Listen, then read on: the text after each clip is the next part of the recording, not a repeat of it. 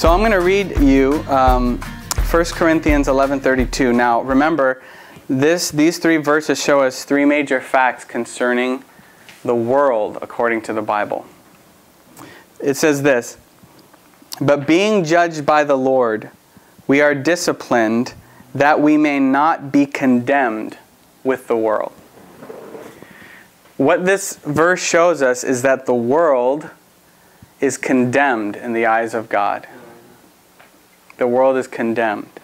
And the destiny of the world is condemnation. The world will fall away. You know, I'm sure everyone in this room has heard of the Titanic.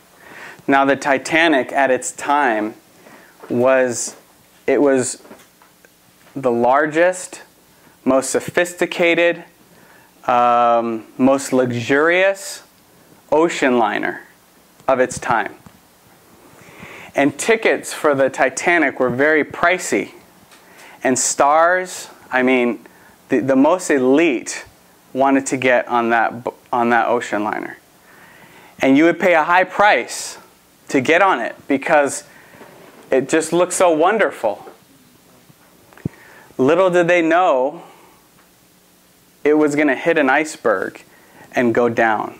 If they knew, if they could look back and realize what was going to happen, they wouldn't have been so quick to get on that boat. We realize the world is condemned. We realize the world is going down. We realize the world has been judged by God. Now, how should our view be concerning getting on that boat? Getting on that boat.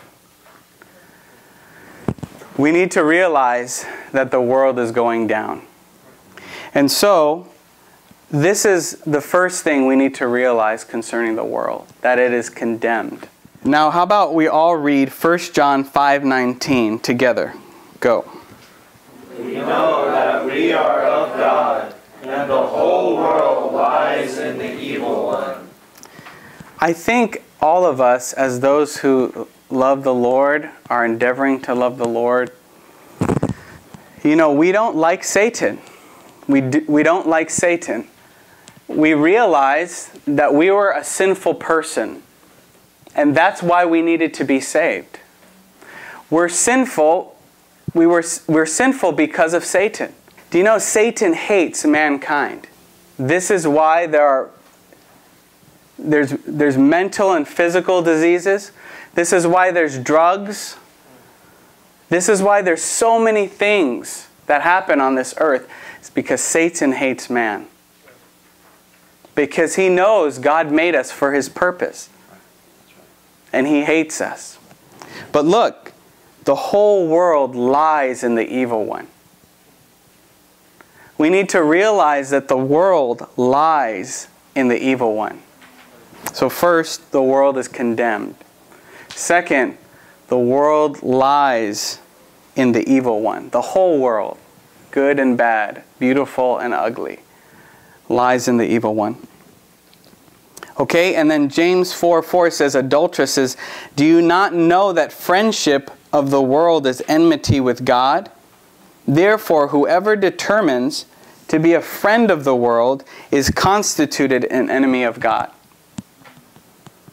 And so, here we see not only is the world condemned in the eyes of God, not only does the world lie in the hands of the evil one, but friendship with the world is enmity with God.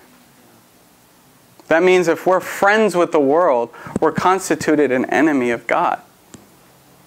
An enemy of God.